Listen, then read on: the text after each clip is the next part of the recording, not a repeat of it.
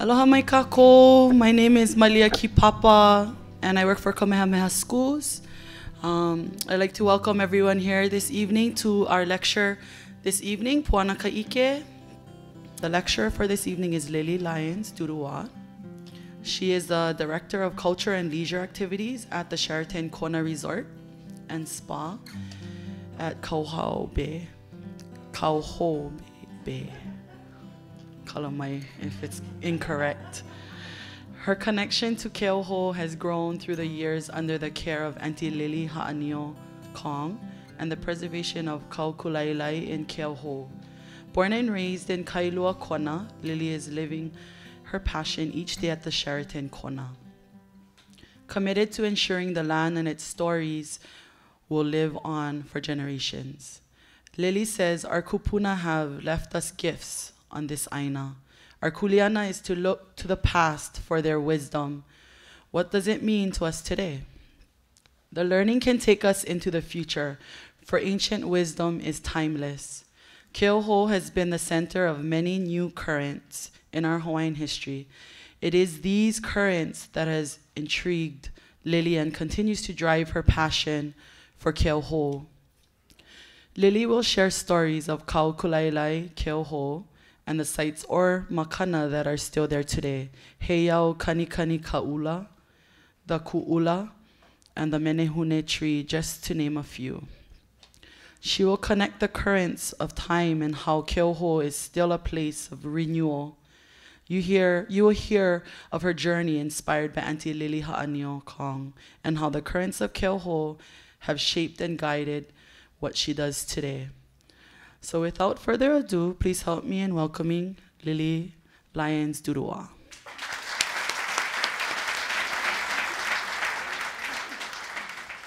Aloha mai kākou. Aloha, mahalo. Mahalo for being here. My name is Lily Hanako Kahelelani Lyons Dudoit. I was born and raised here in Kailua-Kona. My mother is Sally Kalala Alohikia Toko, and she comes from the island of Kauai. And her kupuna, her ancestors, come from Waipio Valley here on Hawaii Island. My father is Joseph Peter Lyons, and he comes from the Bronx in New York. Now you know why I look the way I look. My mother was almost pure Hawaiian, my father pure English-Irish, so of course I'm Hapa. I am 8 of 8 children. There are 7 girls and 1 boy in my ohana. And I include her now in my genealogy only because if it wasn't for her, I would not be standing here in front of you this evening. And that's my new kupuna, Aunty Lily Haʻanio Kong, who has bestowed all of the information that I have to share with you this evening, and I'm so honored. With my introduction, I have put some pictures up here that I personally took with my camera. And I'm sharing them as part of my introduction to give you a glimpse of what I truly appreciate here in Hawaii Island. And every time that I see these elements or these parts of our island, I say to myself, oh my gosh, I'm the luckiest person in the world. So at the very top is Mauna Kea and Mauna Loa. These really have just recently been taken. I have the privilege of being in Waimea a few times a month at this early hour, so I took that with my iPhone. No trick photography, just like that. Isn't that beautiful? And it was probably about 6 a.m. in the morning. The sun sets off of Keauhou Bay right here. That's right in front of the hotel. Of course, you recognize the other 2 shots of the bay. That was actually not too long ago as well. One of them was actually Christmas morning. And those are just days, although I see the bay every day, I still stop and take a deep breath and go, wow, I am so lucky. And then the moonlight also was right off of our restaurant here one evening. That it was so clear and it was just rising above Hualalai. And then last but not least is Waipio Valley, which is where my ohana comes from. But it has become a very special place in my personal family with my husband and my children. When we want to run away, that's where we go. So Waipio has become a very special place for me still. But that's a little bit about me, those photos. So mahalo nui, and thank you for being here and letting me share this evening. Okay. This evening, I am so honored to have been asked to speak on this very special place that I think all of us in this room love so dearly, this place called Keauhou. In Hawaiian, if we break the word down, it really means the new current, the new era, the new age. You may have heard the new beginning. And here in Keauhou, I experienced my own new current. And it was in 2009, early 2009, and my telephone rings. I was the executive assistant to the general manager here at the hotel. And my phone rings, and there's a woman on the other line, and I will refer to her as Auntie from this point forward. And Auntie says that she was told that when she comes to the hotel for an upcoming hula festival that they were going to perform at, that they needed to give a ho'okupu, or a gift, to our Menehune Heiau. I'm thinking, we have a Menehune Heiau on our property. And so as we're so well trained in our business, we say, okay, can I get your name and your number? And I'm going to find out, and I'm going to call you back. And so I did that, and I got off the phone, and I immediately called Aunty Lily. Now, Aunty Lily and I had only met once or twice before this phone call. And so I didn't have too much interaction with her, but when I met her for the first time before that, I immediately was drawn to her because of just of her spirit and her energy.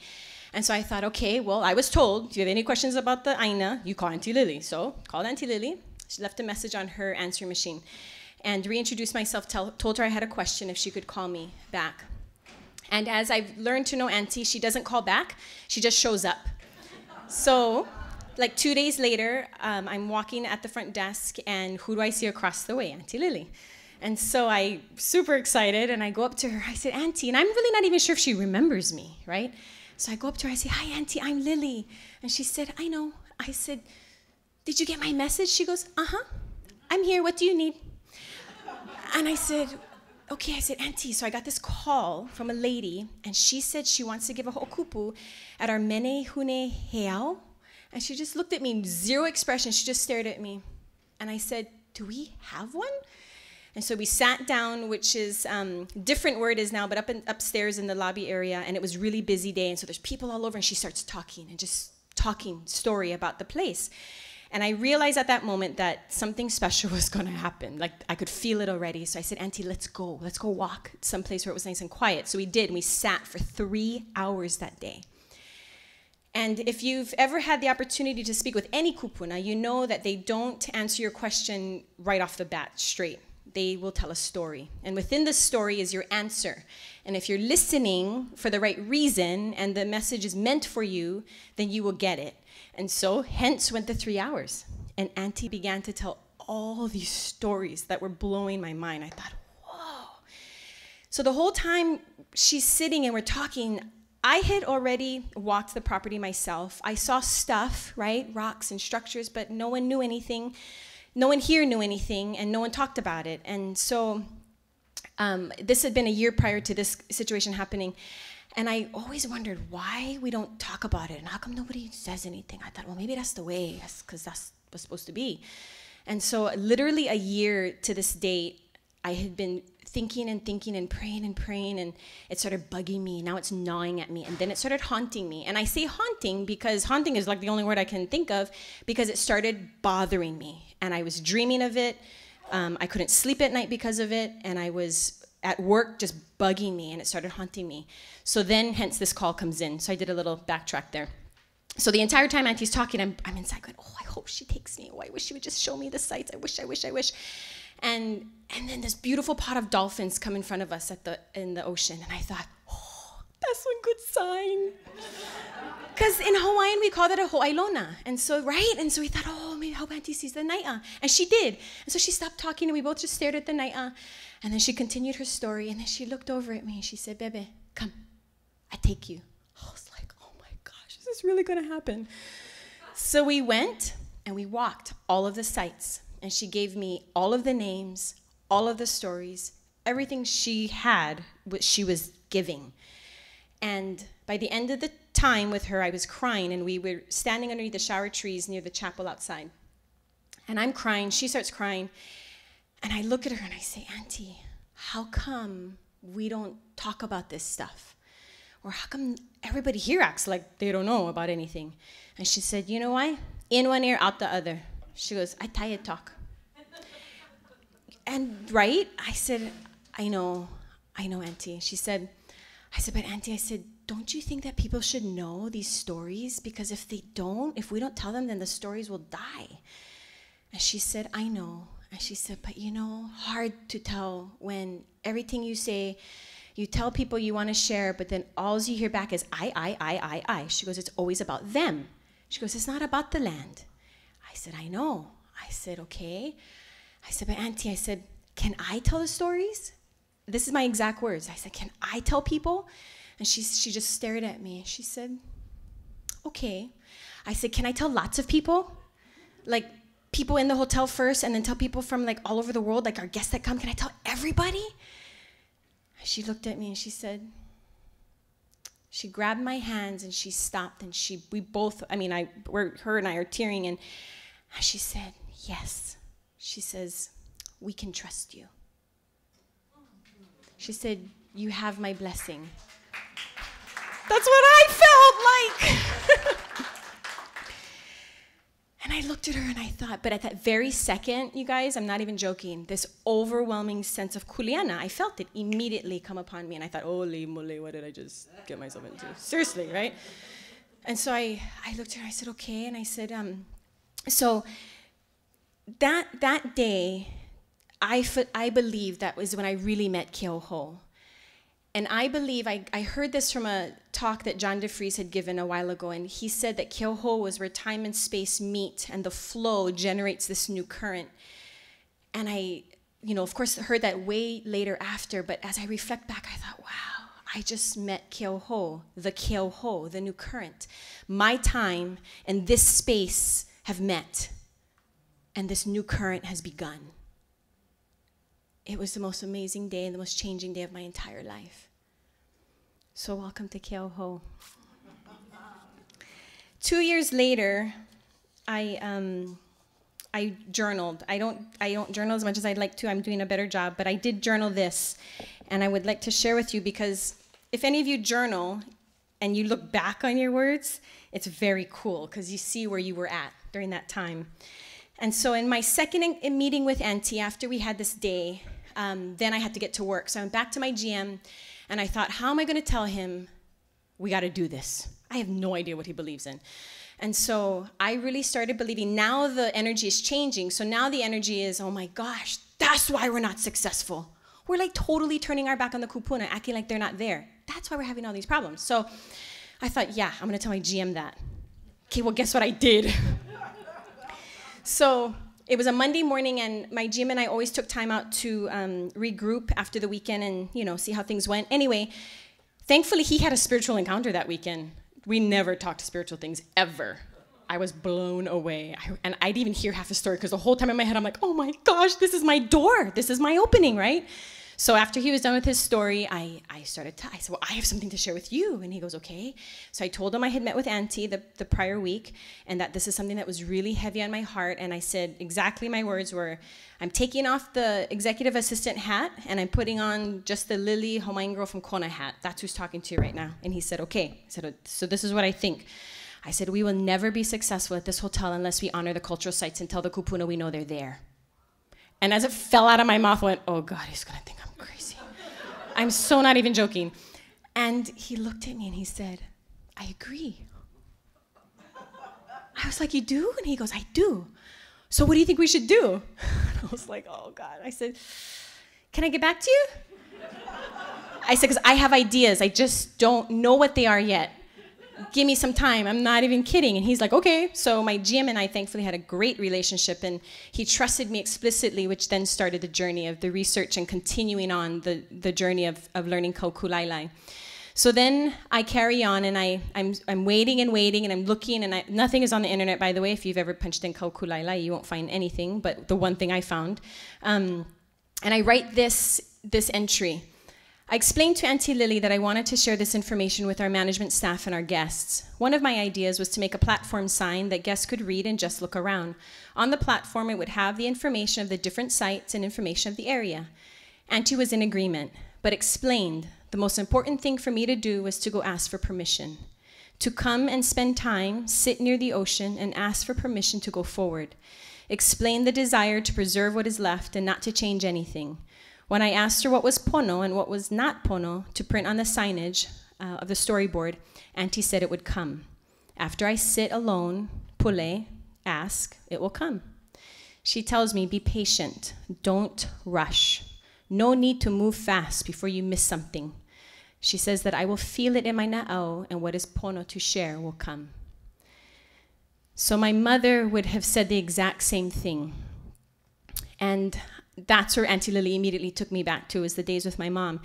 And she always, Aunty Lily continued to tell me this to this day, but she said this so much in the beginning. She said, she grabs my hands, and she still does this, and she says, you be all right. You get stuck, you call me, I come. That is Auntie's word. She still does it to me today, and that's the thing that helps me to get through what I do. So I started, again, looking, and you know, that day that I had that amazing moment with Aunty Lily, I didn't have a recorder, notebook, nothing. So nothing was documented. I didn't remember a darn thing of all the words she said, right? So then I'm thinking, oh my goodness, I can't tell her to come back and like tell me everything again so I can write it down. So I search and I search and I search, and I thought, okay, so I go out to I have a favorite spot, and I sit for days, hours. I go and nothing. I'm like, oh man, this wasn't meant for me. I was mistaken. So I call Auntie, I go, Auntie. So I went out and I talked to the kupuna, and I sat, and Auntie, it feels really good. I said, but I don't have anything. Like, where do I begin?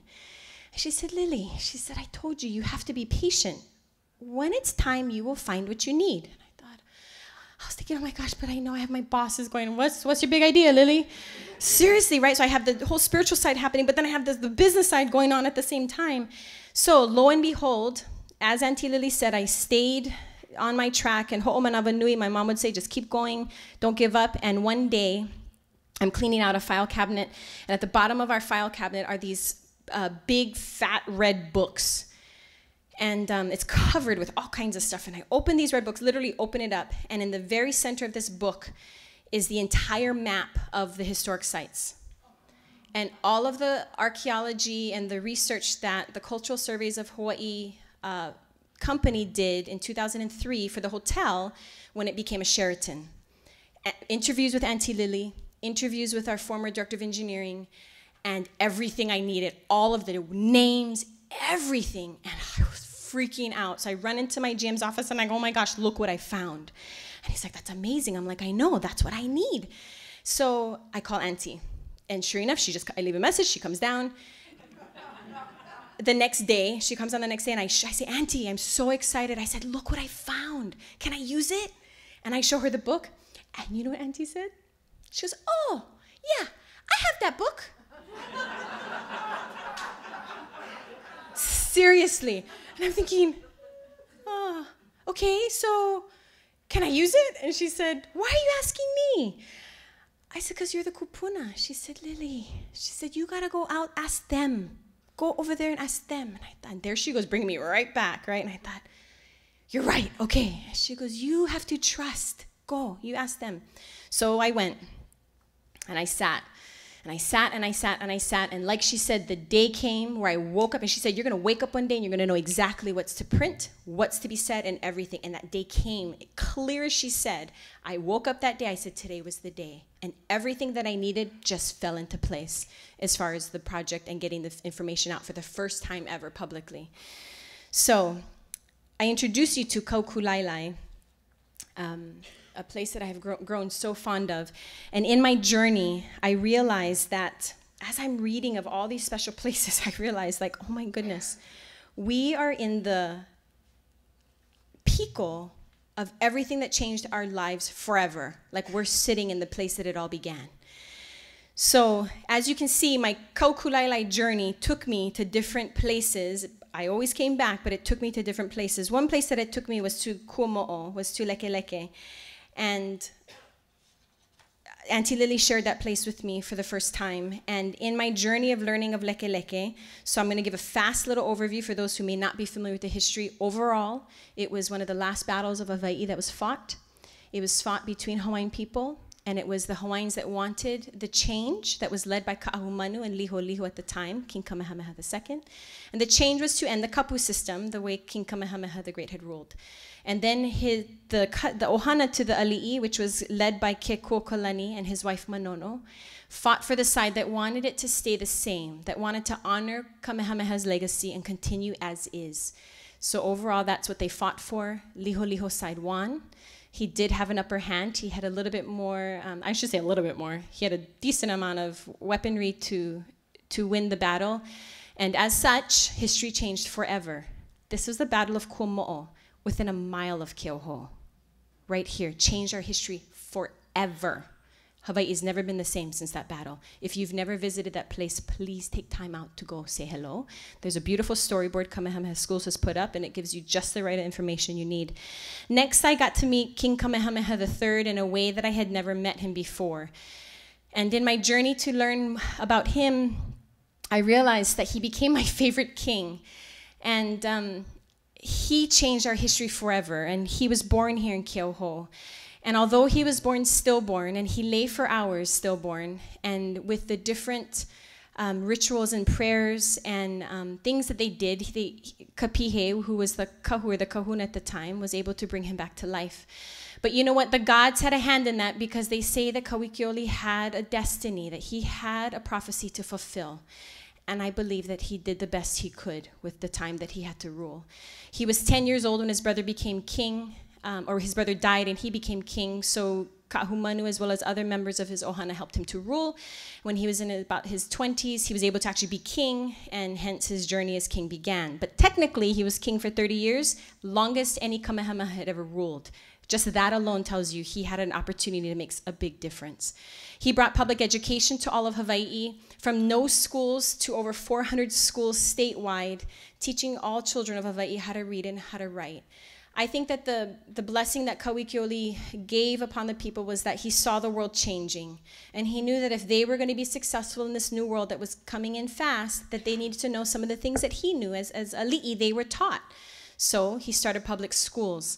He also started, he was the reason why the Hawaiian people became literate. The written language came into place during that time, which was a very important time in our history, because prior to that, because nothing was documented in writing, we can only go back so far and get the paper, yeah? After a while, then it's accounts and cross-referencing. So this was a very important time for our history, so that now our history could be documented in writing. He created the first constitution Hawaii had ever seen, which was a big deal, because constitutional government was not the way people had been governed, right? The king had the final say, nobody had a say. Now people had a say, commoners had a say, foreigners had a say. They could do this thing called voting. That changed our history forever. So the first constitution, Kauikeoli introduced. He also created the Great Mahele, which ended up allowing land ownership to be possible. And that changed Hawaii's history forever. And then he, of course, last but not least, created the model that we use as our state model today. That I feel we should remember our state model more often today. But Kauikeoli really changed our history forever, and he was born right down the road. If you've never been there, I strongly encourage you to participate in Monday's celebration with the Daughters of Hawaii. They will be down there to honor Kauikeoli's birth. And please, if you've not been down there, take some time out to just go give your aloha to Kauikeoli's birth site, and know that we live in such a very special place. In my learning of Kauikeoli, I learned of his mother, Keaupuolani, and she was a queen that we don't often get to learn about, and that is my second favorite ali'i. And Keaupuolani, I think she had like a silent power, and she was regarded as one of the most sacred when she was alive. So sacred that when she lived here in Keauhou Bay, when she was having Kauikeoli while she lived here, she made the entire village sacred. If your shadow had fell upon the village, the consequences could be quite severe, so people would avoid the village. And to avoid the village, they would swim from Ha'ikawa Point, which is the other side of Keauhou Bay, to Kaukulaelae, our point, in the morning hours when the shadows were falling seaward. And in the afternoon hours when the shadows shifted up Mauka, they would hike behind Ahu'ula Cliff, which is still here today. And so they did that to respect Keaupuolani. What I found interesting is if you try to find pictures of her, I couldn't find any. You know, there was a time where they were drawing the ali'i, and there's nothing of Keaupuolani. If anybody found one, will you be so kind to share it with me? Don't have to give me a copy. I would just love to see it. I researched at Bishop Museum. I spent 2.5 days in the archives, many hours up here at Kona Historical Society, going through everything, and one of that was learning about Keaupuolani. And I really believe, because she was so sacred, like nobody could even get close enough to draw her. Think about it, unless she invited them, right? There is a memoir of her that you can read, but Keaupuolani lived right here in Keauhou, and I got this document Henry Kekahuna, who is quite famous for the maps that he drew, came here, and I'm going to share some of that in a little bit. But in his notes, which I'm very privileged to have a copy of the Keauhou piece, he writes this: "A mile south from Kahalu'u and 5 from Kailua lies the village of Keauhou, once supremely sacred and a proudest of the royal lands on the big island of Hawaii. So exceedingly taboo, indeed was Keauhou, that if even so much as the shadow of a commoner," and it gets a little funny, but it looks like it says fell on or near, "at hand, it would be put to death for this heinous sacrilege. Therefore, in the morning, when shadows fell seaward, travelers had preferred to swim across the bay from its point of Ha'ikawa on the north to that of Kaukulaelae on the opposite shore, or vice versa.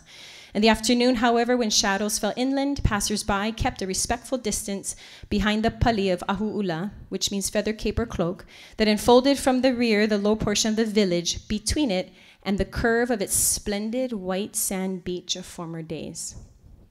Speaking of Keauhou Bay. So that was from Kekahuna, who was here in the early 50s. And when I read that story, I thought, how special is that? So I tell people, not only is this a special place, but it was considered one of the most sacred places at one time. Through my journey, I believed that there was a time, the time had come for Kaukulaelae to have its place in history, and in a way that would be not forgotten. And so on my journey, I document the ho'oilina o Kaukulaelae, the legacy of Kaukulaelae. And not the legacy before us, but the legacy of now. Because I believe that, we say, oh, I wonder what my legacy will be, or what their legacy is. Well, you know what? We are the legacy now. And soon, we will be the ancestors and the predecessors and the legacy. And so what is that legacy going to be? And I am determined to make sure that the legacy is upright and strong and alive for Kaukulaelae, because it's really never been. So I introduce you to the legacy of Kaukulaelae this evening. In my time reading and researching, there is lots of statements that have come my way that keep me on track. And this one, He ali'i ka aina, he kaua ke kanaka, the land is the chief and man is its servant. That this continues to keep me on track to know that I am not in charge of this place. I am here for a time to do my work, and then I will move on. But that the land will guide me every step of the way. Aunty Lily continues to remind me, this is what she told me that day under the trees. She said, everything you need to have culture alive at this property, Lily, is right around you. You don't need anything else. She said, stop, listen, see, and feel. She said, the answers are here. And every time I got doubts, I went back to that. And I thought, okay. So I just went back outside and I just sat to get the answers. When I started the storyboard and the documenting, I started with this saying, Iulu no kalala I ke kumu. The branches grow because of the trunk. Without our ancestors, we would not be here. My first kupuna I speak of is Aunty Lily. In my getting close to her, she has spent majority of her life standing up for Keauhou. And I thought, so many times I've sat and just listened to her and cried. And I thought, okay, we all have kuleana. This isn't just mine. We all have kuleana here in Keauhou. And so Kaukulaelae has become a very special place. And I will start to kind of tell you some of these places. Some of you may have been on the tour with me. Mahalo nui for coming. You're welcome to come again. Some of you may not have been on the tour. You are welcome to come and enjoy. Just come to the hotel. Kaukulaelae, when I asked Auntie what she believed that this name meant, she said Kau means the place, and Lai is forehead. And so like the forehead is the highest point of our body, Auntie Lily believes that it got this name because it could have been the highest point of Keauhou Bay at one time. This is Auntie Lily's mana'o.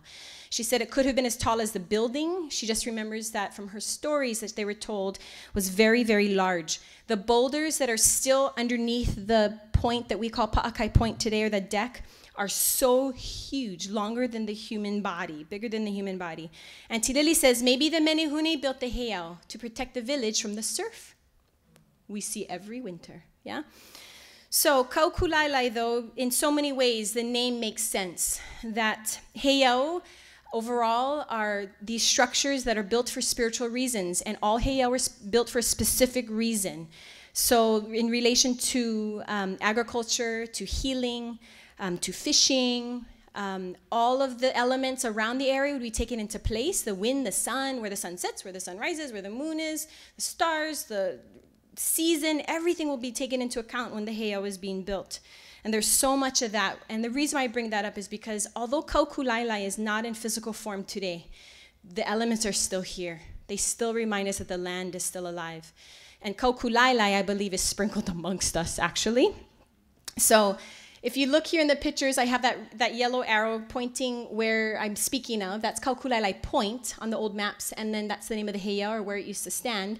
Beneath here, this is a picture I just took the other day. These rocks are the last remaining parts of Kaukulaelae, and so we have agreed and committed to not building anything, of course, anything further, because most of you know there's a concrete slab, actually, was from a former home that was there prior to the hotel being built.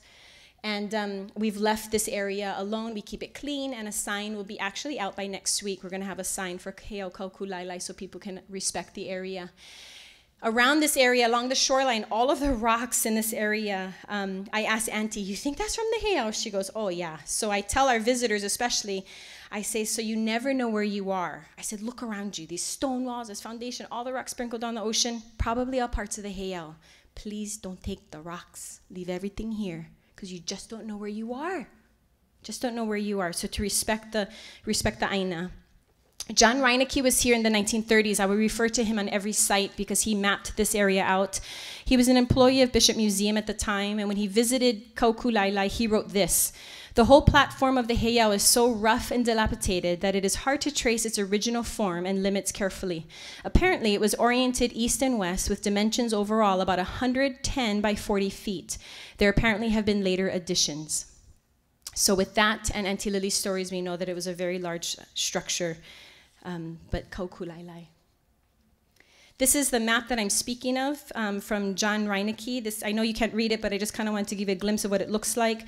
I got this from the Bishop Museum and the archives. And the very top, these are the historic sites that are on the coastline of our hotel.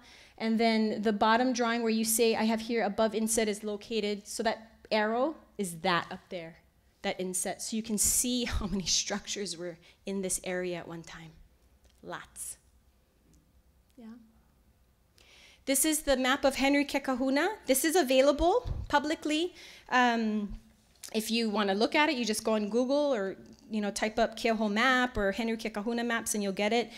This has also been a driving force in my research because he had some very good notes here on the map. But this is the only area that I saw Kaukulaelae actually documented in this map and in that story that I shared with you earlier, which was his note from his notebook. So Kaukulaelae Point. You can see how they spell it differently. The language has gone through many changes through the years. And the way in which, as I even read back on that, the way in which they would break up the words to help change the way you said things. So that's the way Henry Kekahuna wrote it.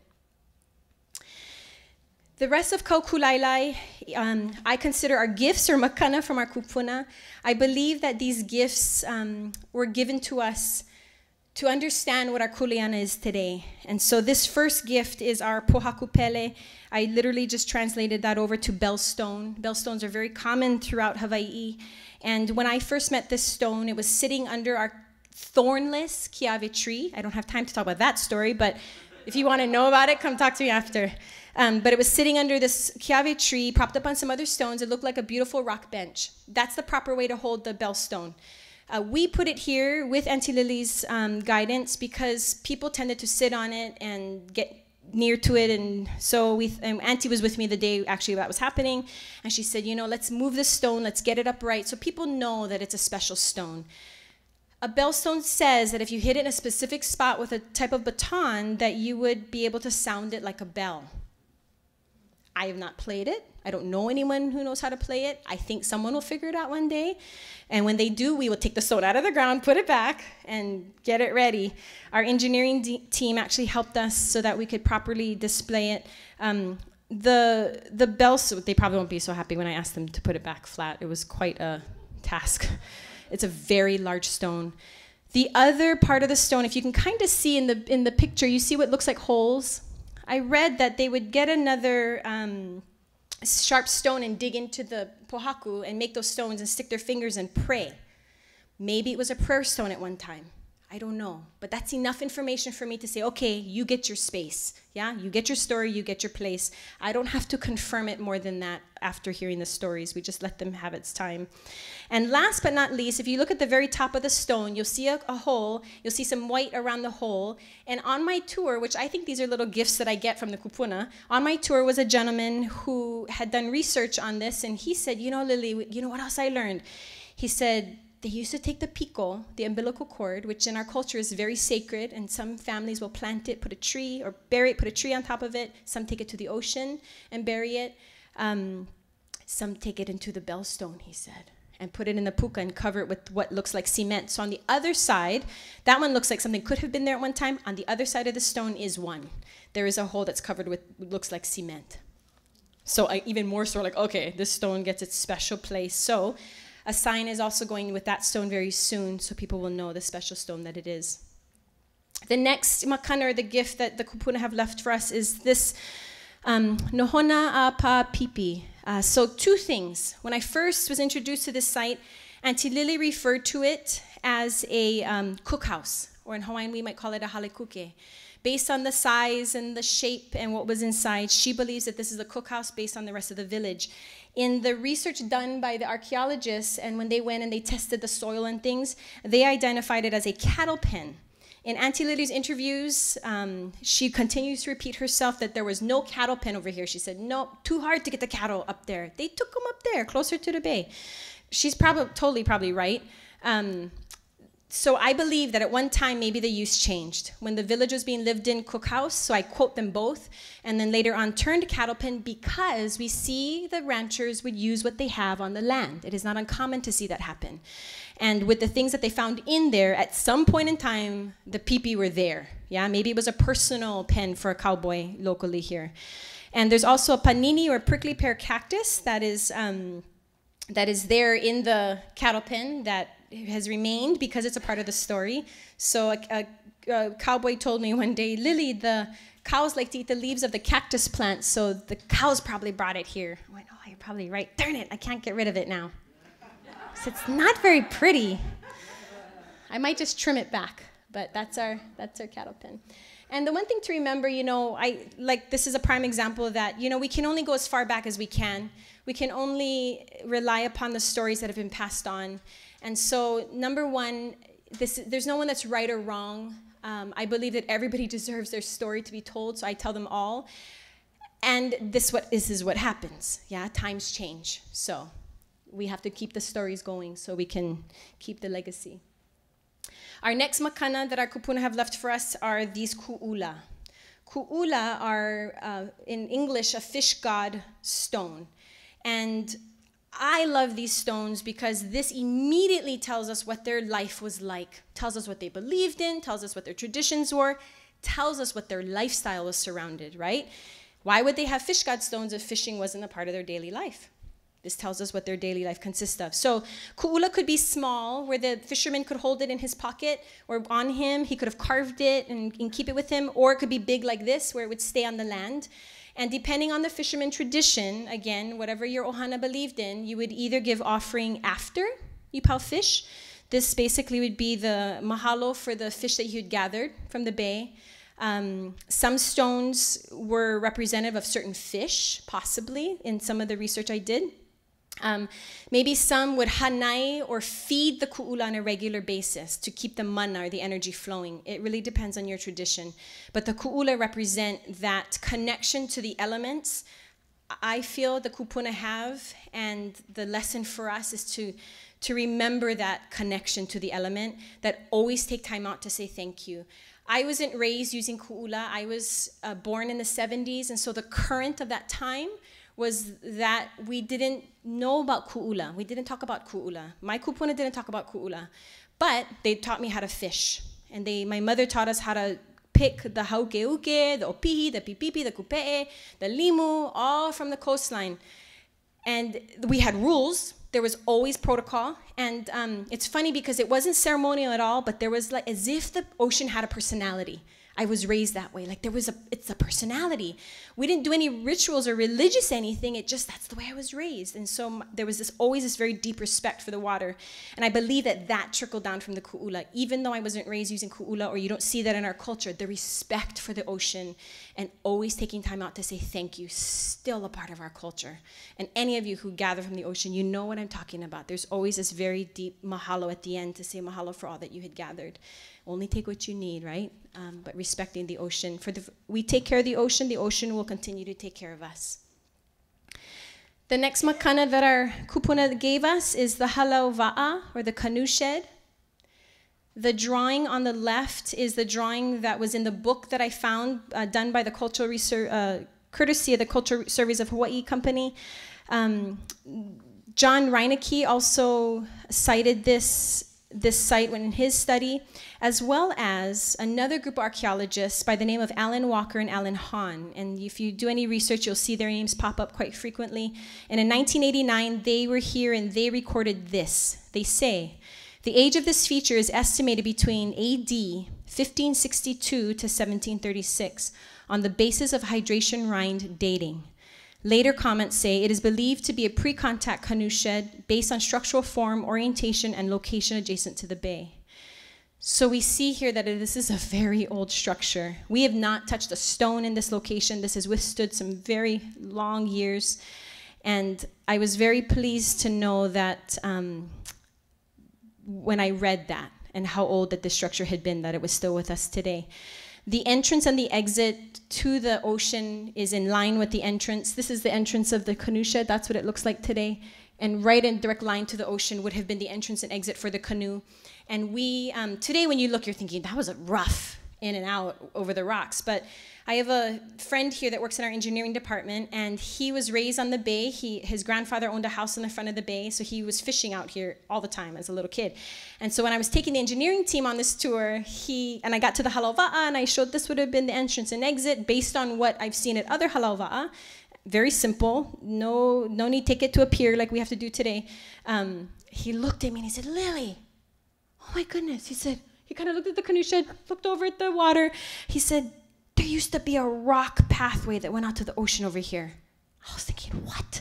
He goes, yeah. He said, but as little kids, his grandfather, before they left the house, he said, no bikolohe. Don't touch the stones, don't mess around, leave everything alone. He said, we got scolded every time before we left the house. So he said, so we kind of all like walked by the rock path and just looked at it. And he said, it was just weird. We never knew what it was for. I said, that was for the canoe shed. He goes, that was for the canoe. And we kind of looked at each other like, this is so amazing. So that day, I consider that a gift from the kupuna for both of us, for he and I. Growing up here in Keauhou Bay and not even knowing the canoe shed was there his whole life. He said, I never knew this was here. This was covered by trees. And he said, my papa didn't talk about it. I said, it's okay. It's not a bad thing. That's just the way it was. But now you know. Yeah, now you know. So our halau va'a. Our next gift from our kupuna is this salt pan. In Hawaiian, one of the words is a lot of different words, but I chose to use this one, kaheka. And basically the seawater would gather there that you see in the pan. You can actually see the lines of where the water would dry. So the water evaporates and then just the sea salt is left and you would come and scrape it up. In Hawaiian, we call it pa'akai. And I love that word because, number one, it literally translates. So if you think about it, pa'a is to be firm or stronghold, and then kai is seawater. So you see how the words come into play there. In our culture today, pa'akai symbolizes cleansing and healing. It is normal for us to either go to the ocean in Hawaii, like for the halau that I grew up in, we would do hi'uwai. So we would go to the ocean to cleanse before a big event after training for months and months and months. And that was just to take a moment to let go whatever we had that didn't have anything to do with our performance and make sure we were pono and ready to go. So salt, very, very significant in our culture still today. You'll see salt or pa'akai used in blessings. People will use that, either the water or the actual salt to bless. So I love the salt pan because it also reminds me of, you know, when we find salt pans, we know people lived here. It was a normal part of their life to have salt pans. We have a total of 3 on property. This is the only one that's easy to see. The other one has been concreted to the stone wall at the caretaker's cottage that we have here on the property. And the 3rd one will be displayed soon. I'm very excited. We had some sneaky guys in our hotel that hid it when the hotel went under years ago when it closed down. They hid the stone, and last year they took me to this room and said, "We have something to show you." I was like, "What?" And they unveiled the salt pan. So we're excited. It's got a spot now. We just cleaned the area. We have a place for it, so you can come visit it. All right, our next makana, again, really confirming that our kupuna were here. This is amazing. These are 3 house platforms. I know it looks like 2, but on this side, these are 2. Let me show you here. 1 and then 2. In the drawing, they don't show that. But this is 2 house platforms attached to the back of the canoe shed. So there are 2 hale in the back of the canoe shed. I was out there with some keiki and on one tour, and they said, "Auntie, this was like the canoe shed was like the garage." I said, "Exactly." Exactly. So simple. And then that's the other house platform. We actually, this one is very easy to see today, and we actually, it's become a part of the site, the uses of the hotel. It's become a popular wedding location. And of course, no one knew when it became that, what it really was. Is it my wish to return it to a site only? Absolutely. Is it something that is super important that will change everything overnight? Yeah, if I put that one on the list. So I believe that when we do make those changes, everybody got to be on the same page and everybody got to be pono. So I've left this until we can get to a time where we can actually, we do that. For now, thankfully, it's not a heiau. Thankfully, it's a house platform. But I will be honest, our sales and catering team, when I first told them, they kind of went, "Oh, like, now what?" I'm like, I know. Let's just wait. One thing at a time, we'll be okay. I said one thing. I went and I said, "Kalamai already, please." And that is my personal drawing of a hale. I am not an artist. My son is the artist in my family. But you know what? I told my husband, "Look, the kupuna were with me when I drew that." And the reason why I have that up here is because I have it actually on the sign that's coming up so our visitors can get an idea of what it really looked like on the structure, yeah, to make it personal and a connection. Now this real picture, current picture here at the corner, this is actually the picture of this. That rectangle is that rectangle there. This is remnant of a wooden deck that was built here when the hotel was originally built back in the 70s. And as much as we would love to remove it, maybe one day we can, but for now, the commitment has been not to build anything further. This was actually my first decision when I wasn't even in this position, I was executive assistant, and our GM at the time said, "Lily, can you go outside and look, because there's rocks over there, and we want to put something here because it looks ugly." And I thought, okay. So I went out there. I didn't know what I knew yet. And I went out there and I looked around and I went, "Man, there's got to be something." And so I went back to my boss. I said, "There's something totally there." I said, "It is my recommendation that we don't do anything. Just leave it alone until we figure out, what's there." And look. They listened. And we continue to leave it alone. Even Auntie, I called Auntie and I said, "Auntie, what do you suggest?" She said, "Unless you have the right resources, the right people, the right everything to remove," she said, "is very, very hard." So she said, "So for now, leave it alone. Don't build anything more." I said, "Okay." And this is the very special Heiau Kanikanikaʻula. Remember the Menehune Heiau that the auntie called me about? I think this is the one she was talking about. So I attribute Kanikanikaʻula to be the beginning of my journey. When Auntie introduced me to Heiau Kanikanikaʻula, she shared the story about her father using this heiau. So we know that it was used at a fishing shrine at some time with her ohana. The story says that they would, after fishing, she would come down and bring food for the men. And she said every time it was time to give offering, she was told to go home. And so she said, "I only remember men being present to give offering." Her notes also say that her father would, whenever they came back from fishing, they would kalua a pig. And then after they were done, before they ate, they would wrap some kalua, they would wrap some fish that they had caught, and they would take it down to Kanikanikaʻula and give offering. So we're very thankful that we have that mo'olelo, because heiau, again, are only designed for specific things, and we don't want to misrepresent it. So we call it the fishing shrine thanks to Aunty Lily. In front of the heiau is another ku'ula where offerings were placed on the opposite end on the coastline side, and that ku'ula is still there today. When John Reinecke saw this site in 1930, he wrote this: platform on knoll, about 43 by 30 by 4. This site pointed out by a fisherman as a fishing heiau. The fisherman that he spoke with called it Heiau Kanikanikaʻula or Moku Kanika'ula, which is also the name of the rock offshore. It signifies red sounding or echoing rock. When the two gentlemen, Walker and Hahn, in 1989, when they came, they said that they had found marine shell midden bone, which consisted of fish, mammal, and bird, coral, water-worn pebbles, charcoal flecks. A carbon date extending into the modern period was recovered from this feature. Pre-contact habitation, food processing, and fishing-related activities are indicated. So that's what the archaeologists say. So again, in line with what Aunty Lily said. Yeah? What's really interesting is I knew the stories of Aunty Lily first, which was really cool as I was researching and got this information. Some of the fish that were famous here in Keauhou that they attribute maybe from Kanikanikaʻula, the akule, the uhu, the aveoveo, upapalu, veke, nenue, and menpachi. A lot of nighttime fishing fish, but that's some of the kupunas say that were very famous here in Keauhou. Now, Kanikanikaʻula has become significant to us at the hotel because one of the stories that we think about are the akule. Akule became a very big part of Auntie's storytelling because Keauhou Bay was famous for the big akule schools, and she says they do still come. Some of you might see them. They just don't come as much as when she was a little girl. But when they come now, they are significant. And twice in the very early days when I was with Auntie, spending a lot of time out there with her, we got big schools of akule. So I was able to see them with her in these huge circles, and they just move along the water. And she told me they're going to go this way, then they're going to go that way, then they're going to this way, and then they're going to go there. They did exactly that. I love that. See, they're so in touch with the aina and with the elements still. Now, the Kanikanikaʻula could be attributed to helping to bring in the akule, keep the fishing prosperous in Keauhou.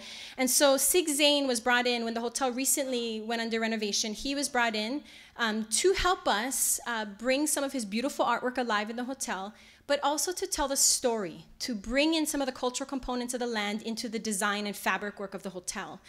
And so I was very excited to be able to work with him, and as he learned of the hotel and of the property, and then all of the stories that he already had from Kupuna that they were connected to and Aunty Nalani were connected to, they were able to bring together this design of the dress that I'm wearing. This is our uniform design, and he pulled in all of these components of the land, one of them being the akule. He put the school of akule in our uniform to remind us that just like the akule come to Keauhou Bay for rest and nourishment, right? If we take care of the ocean is clean, they will come. But then when they're pau, they go. But as long as we take care, they will come back again for more. And they're still feeding the people of Keauhou. And so he reminds us here at the hotel, same thing. If we take care of the land and take care of the foundation for the kupuna, he said everything we need will come. The people that we need to come for rest and nourishment, to give us what we need, which is the paycheck every 2 weeks so that I can go to the store and buy my food and put gas in my car, right? It's so simple. If we take care of the aina, everything we need will come. So we're really honored to have that, and he put that in the fabric of our uniform to remind us, but this comes from Kanikanikaʻula. Last year I was in a conference, and John DeFries was the speaker, and he said some really profound things that were profound to me. And so I took a lot of notes, and thankfully, because I'm able to quote him today, and I do have his permission, I have asked him if I could use his information, and not only did he say yes, he gave me the CD that his PowerPoint came from. So I was like, yay! So I'm excited to tell him that I made it through the lecture. But you know, he shared some very special comments, and this one that I have on the top, that our success is in our past. That ancient wisdom is timeless, that it is always relevant. It is current and future-based. He told us that day that we must believe in what we do to bring change. With change, though, comes great kuleana. I felt that day with Aunty Lily. This what I thought was really profound. He said, until you are able to put value on those things that are intangible, you will just be repeating what you've always been doing. And I think in our culture, We live in the intangible in the Hawaiian culture. We really do. So many of the decisions that I have made have been based on the na'au. And thankfully, I have been blessed with some really amazing bosses that totally accept me for who I am. And if I make a decision, they say, Lily, why do you think? And I go, just 'cause. That's what I feel. They go, okay. And you can ask, some of the managers are here tonight. You can ask them, and it's like, I don't know how to tell you, but that's just what I feel. It's like, okay, well, that's it then. I'm very thankful. And this really rang through to me because of the position I have here at the hotel and because of the entity that I'm connected to. And it says, we are in a position of influence, is what he said. The second part is my comment. Well, then what are we influencing? And that's what I use here in my work, because we influence thousands of people every year to come stay with us, right? We spend hundreds upon thousands of dollars in our company to convince people to come stay here at the hotel. Well, now when they come, what are we telling them? I said, we have such a huge influence on the entire economy of Hawaii that sometimes we forget. So I go back to that. When we print an ad, when we print a magazine, when we print an article, when I'm asked to speak in an article, I'm very mindful because people are influenced by what we do and what we say, especially as a hotel. So be very mindful of what we're doing. Aunty Lily's famous saying, and if you've been in any of her moments where she's speaking, she'll say this: use your think tank. That's why God gave it to us. You have problems, she said, sit down, think about it. Use your brain. You're smart. So I've shared with you this evening what started out as a side project 5 years ago. And literally a side project. My boss said I could do the research, I could build the storyboard, I could make a brochure, as long as I tended to my normal duties that I was here for. And I said, okay. So I did. And here came a storyboard, then a brochure, so you could do a self-guided tour on your own. You could pick it up at the front desk. Then I was asked to do tours here and there, special tours, VIP, sales VIPs, special groups, okay, once in a blue moon.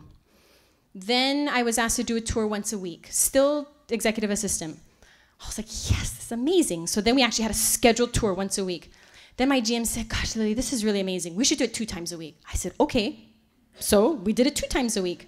But I was still the executive assistant to the GM, so I really did it, you know, kind of on the side. And now I stand here before you 5 years later as an executive committee member of the leadership team of this hotel, being asked to culturally guide the property, starting with our leadership team to make sure that everything that we do is pono. Pono by the kupuna, pono by the land. And you know, the land is, when I say kupuna, I also am speaking of the land and the kupuna that are not here anymore. And pono for the kupuna that are here. And that is a big deal to me. I am tasked with making sure that all of the employees of the hotel are properly educated with the historic information of the land. So it's a part of our new hire orientation now that everybody starts working here, goes through a cultural program with me. What started out with a 45-minute slot in our new hire orientation to do the tour, now I have 4 hours in an 8-hour day. Half of it is on culture. And we do this every month. And in every meeting, in everything that we do, we always make sure that we start with aloha as our foundation. And that is something that I was raised with by my kumuhula, who I think is here this evening, that if it wasn't for some of those foundational pieces that she gave me, I wouldn't have been able to handle what Aunty Lily told me those many years ago. And today I share with you the beginning of Ho'olina o Kaukulaelae, the mission and its kuleana. I want to read to you something that I wrote when I finally was able to put some organization to my thoughts, this is the mission of the legacy. E ho'ona'auau, to educate. From the heart of Kauikeoli, King Kamehameha III, he says, He aupuni ho'ona'auau, my kingdom will be a kingdom of learning. My King Kamehameha III had a mission to educate the people of Hawaii in the new era of religion and language while he was king, focusing on Christianity and the English language. It was his honest intention to support his people in the new way of life that was being formed around him. Today we have come full circle because we are teaching the ways of old, sharing the stories of the kupuna that have been forgotten, the Hawaiian values of living, the Hawaiian language, the history of the land, the connection to the land, so that it will never be lost. Instead, intertwined into our lives today, helping us to be Puana in all that we do and have true aloha for everything from the past, the present, and the future. Remembering the future as we build a legacy of Kaukulaelae. Our kuleana, to honor the land and the kupuna by sharing and acknowledging the history and mo'olelo of Keauhou Bay and Kaukulaelae. To create the legacy by reaching to the past for guidance and the ancient wisdom. And to create this new legacy for Keauhou.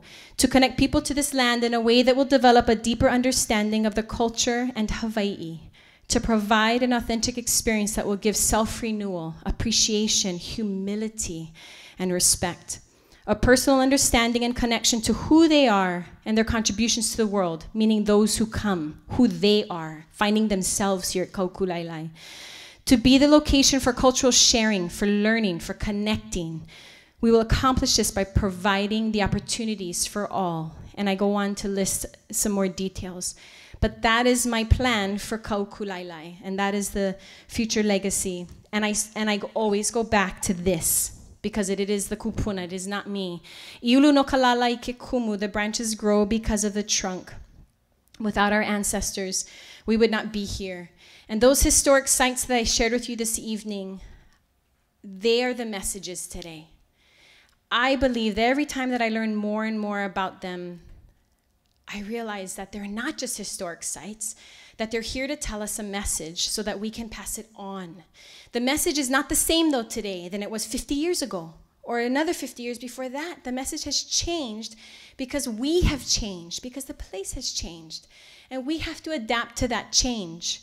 And so my kuleana, and I think actually I should say our kuleana, and especially those who do this work, that to get those messages and translate them in the modern way today, not losing the ancient wisdom, so that it can carry on to the future, to these future generations that we all speak of. We have to keep it, give it to the future generations. We have to give it to the future generations. Okay, well, make sure you know what you're giving. What are you giving? Is it going to last 100 years, or is it going to last 1 year? So as we give and as we plan, make sure that it lasts for the future of Hawaii and the future of the place that you're at. And that's when I read at John DeFries, he says to remember the future when we're doing these things. So Keauhou, where my time in this space have met and the current has renewed itself. I am so honored and humbled to be here at Kaukulaelae in Keauhou. I know I found my Keauhou. Or maybe it found me. Mahalo nui.